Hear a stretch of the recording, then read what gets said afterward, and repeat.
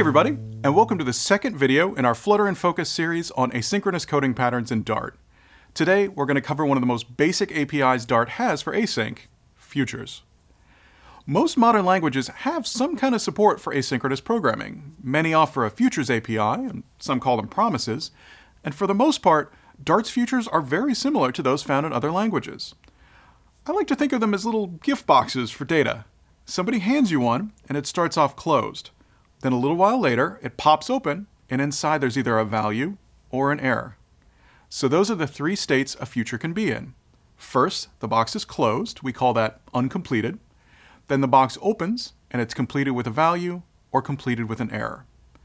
Most of the code you're about to see revolves around dealing with these three states. One of your functions gets a future. It needs to decide, okay, what do I do if the box isn't open yet? What do I do when it opens later and I have a value? And what about an error? And so on. So you're going to see that 1, 2, 3 pattern a lot. You might also remember this guy from our previous video about the Dart event loop. A good thing to know about Futures is they're really just an API built to make using the event loop easier. The Dart code you write is executed by a single thread. The whole time your app is running, that one little thread just keeps going around and around, picking up events from the event queue and processing them. Futures work with the event loop to simplify things. Say you have some code for a download button. The user taps and it starts downloading a picture of a cupcake or something. Well, first the tap event occurs. The event loop gets it, and your tap handler gets called. It uses the HTTP library to make a request, and it gets a future in return. So now you got your little box, right? It starts off closed, so your code uses then to register a callback for when it opens. Then you wait. Maybe some other events come in, the user does some stuff, and your little box just sits there while the event loop keeps going around. Eventually, data for the image arrives, and the HTTP library says, great, I've got this future right here. It puts the data in the box and pops it open, which triggers your callback. Now, that little piece of code executes and displays the image. Throughout that process, your code never had to touch the event loop directly. Didn't care what else was going on, what other events came in. All it needed to do was get the future from the HTTP library and then say what it was going to do when the future completed. If I were a better coder, I probably would have added code in case it completed with an error, but this series is a safe space.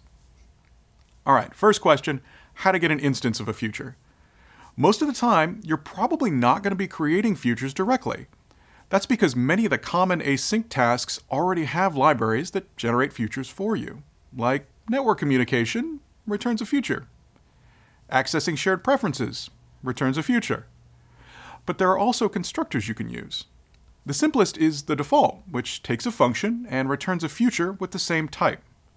Then, later, it runs the function asynchronously and uses the return value to complete the future. Let me add a couple print statements here to make clear the asynchronous part. Now, when I run this, you can see the entire main method finishes before the function I gave to the future constructor. That's because the future constructor just returns an uncompleted future at first. It says, here's this box. You hold on to that for now, and later I'll go run your function and put some data in there for you. If you already know the value for the future, you can use the future.value named constructor. The future still completes asynchronously though. I've used this one when building services that use caching. Sometimes you've already got the value you need, so you can just pop it right in there. Future.value also has a counterpart for completing with an error, by the way. It's called future.error, and it works essentially the same way, but it takes an error object and an optional stack trace. The constructor I probably use the most, though, is future.delayed. It works just like the default one, only it waits for a specified length of time before running the function and completing the future. I use this one all the time when creating mock network services for testing. If I need to make sure my little loading spinner is displaying right and then goes away, somewhere there's a delayed future helping me out. All right, so that's where futures come from. Now let's talk about how to use them. As I mentioned earlier, it's mostly about accounting for the three states a future can be in: uncompleted, completed with a value, or completed with an error. Here's a future.delayed, creating a future that will complete 3 seconds later with a value of 100. Now when I execute this, main runs from top to bottom, creates the future, and prints waiting for a value. that whole time, the future is uncompleted. It won't complete for another 3 seconds.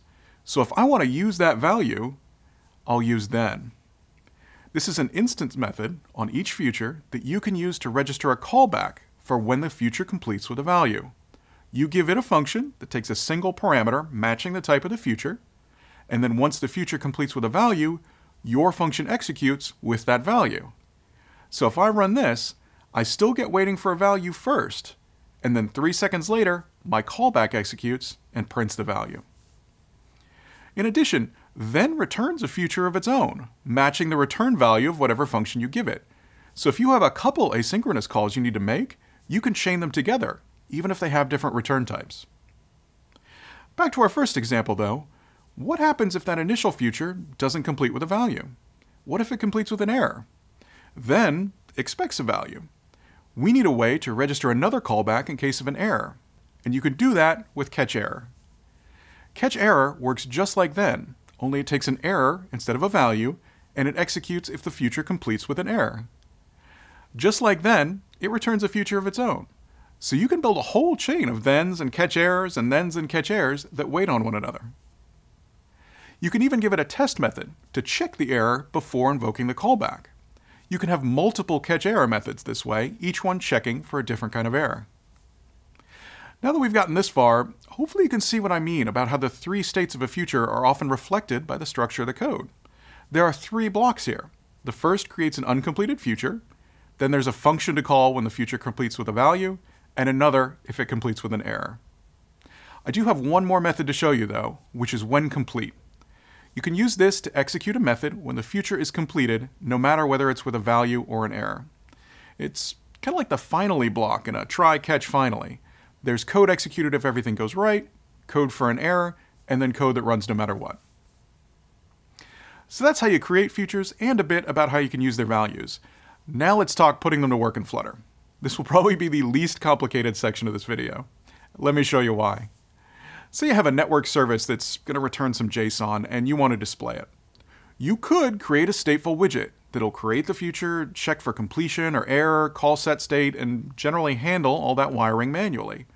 Or you can use FutureBuilder. It's a widget that comes with the Flutter SDK. You give it a future and a builder method, and it will automatically rebuild its children when the future completes. It does that by calling its builder method, which takes a context and a snapshot of the current state of the future. You can check the snapshot to see if the future completed with an error and report it. Otherwise, you can check the hasData property to see if it completed with a value. And if not, you know you're still waiting, so you can output something for that as well. Even in Flutter code, you can see how those 3 states keep popping up: uncompleted, completed with value, and completed with error. All right, that's all we've got for this video, but there are more coming in the series. Next up, we'll be talking about streams. They're a lot like futures in that they can either provide values or errors, but where futures just give you 1 and stop, streams keep right on going. So be on the lookout for that, and head to dart.dev and flutter.dev for more info on Dart and Flutter. Hey, if you enjoyed that video, try these others. Or subscribe to the Flutter channel. It's Google's new portable UI toolkit. There's a button around here somewhere.